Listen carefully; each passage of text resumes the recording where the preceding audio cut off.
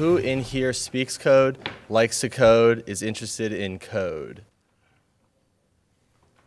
Okay, awesome. About a third of the room. Who here is afraid of code? Okay, all right. Who here didn't vote? Oh, perfect. Thank you very much for your honesty. All right, so here's what we're going to do. TalkBox is a platform that makes it really simple to put face-to-face video into any website or application. So we're going to show you just how simple it is.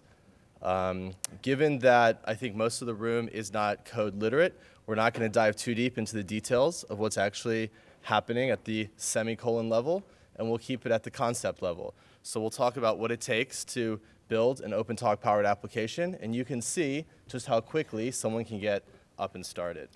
Oh, I see what's going on. They put my screen on a different, okay, beautiful. I can fix that. Give me 30 seconds. There we go. All my windows are back. Okay, so let's start by just giving everyone a quick view of an OpenTalk powered app. So we have Song in the back of the room. Song, can you wave?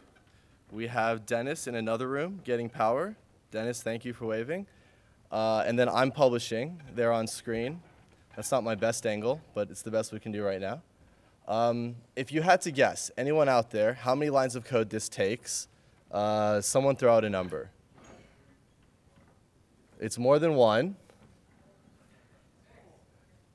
10, good, okay. Keep going. Y'all have fantastic expectations. Nope, no one's gonna say 100 or 500 or 1,000. Y'all love your developers. Okay, awesome. So I can just show you. The whole thing is about 30 lines of code. And if you look at WebRTC, which is the demo app that most people use when they want to see if WebRTC is working or not, you're looking at 500 lines of code. So the whole value proposition of TalkBox is that we take something really hard that takes 500 lines of code, and we make it as simple as 30 lines of code.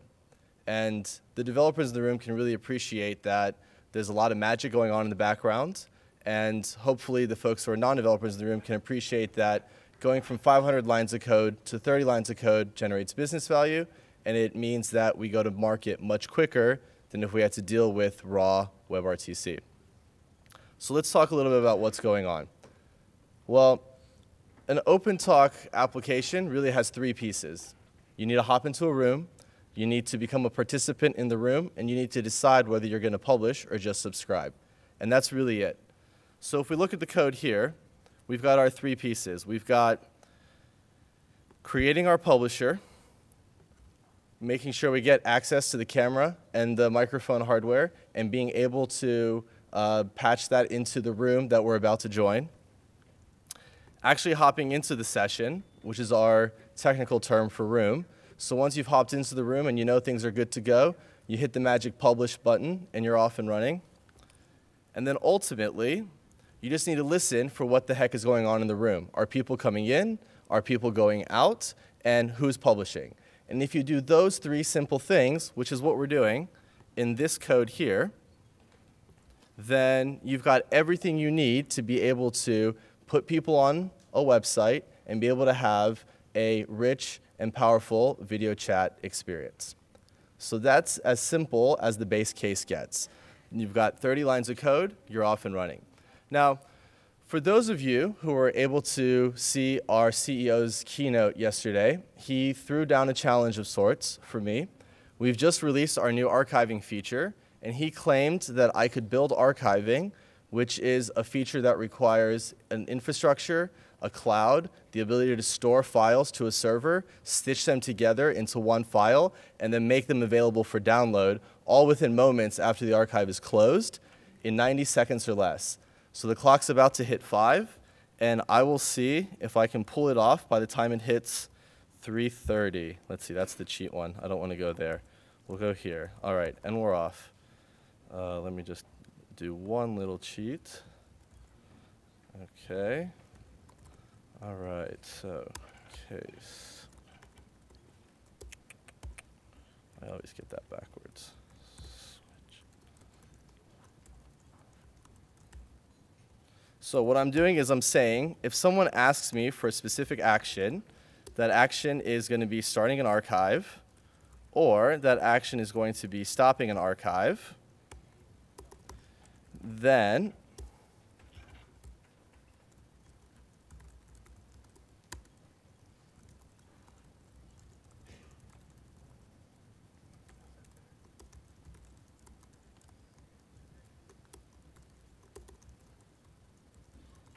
pass in the information you need to start the archive.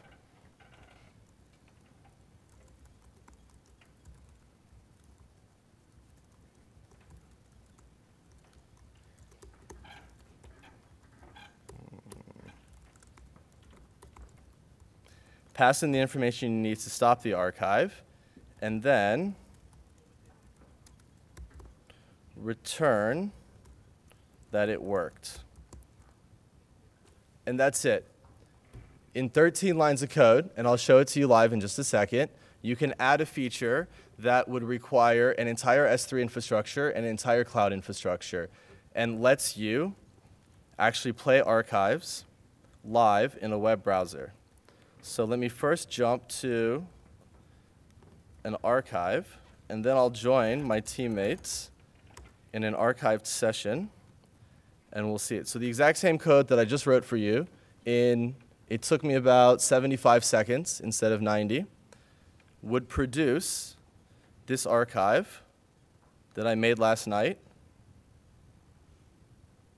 Quite boring. It was just me, about 2 in the morning. That's the generic engineer 2 in the morning face, if I could say so myself. So now, the group of us are in this archive. You'll notice when we join, a little red dot appears letting us know that the session is being archived. All 4 of us are there, me twice because I have 2 tabs open. It's set to stop after 10 seconds, so it stops after 10 seconds.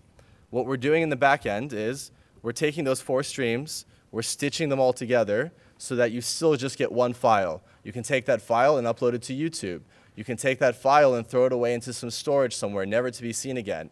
But if someone calls to your customer support center and says, hey, someone promised me 1 million free minutes, you can always check the archive and see if they actually said that or not. So I think we've given it enough time. We should have one new archive, our OpenTalk archiving demo. And when we play that, there we are. So, since we have about a minute to go, let's do it one more time. We will,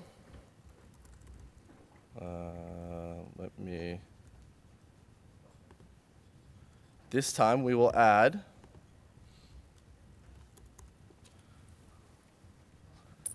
a mobile device.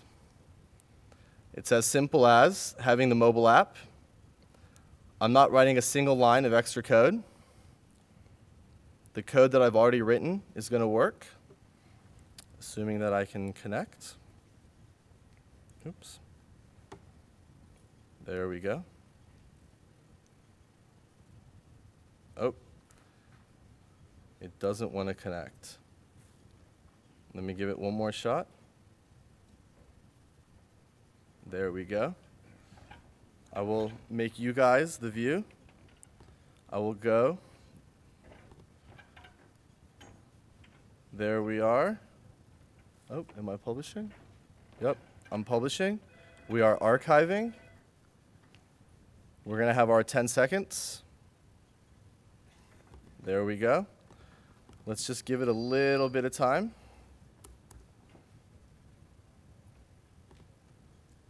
There it is. And as my time runs out, that's okay. The black box in the corner would have been our iOS demo, but live demos have some faults as well. So hopefully you can see there in about 50 lines of code or less, you have an OpenTalk powered application that can do archiving, and you can take that to mobile devices. You can have it in the browser, And if you have any questions, we're at the booth tonight and tomorrow. So thank you very much.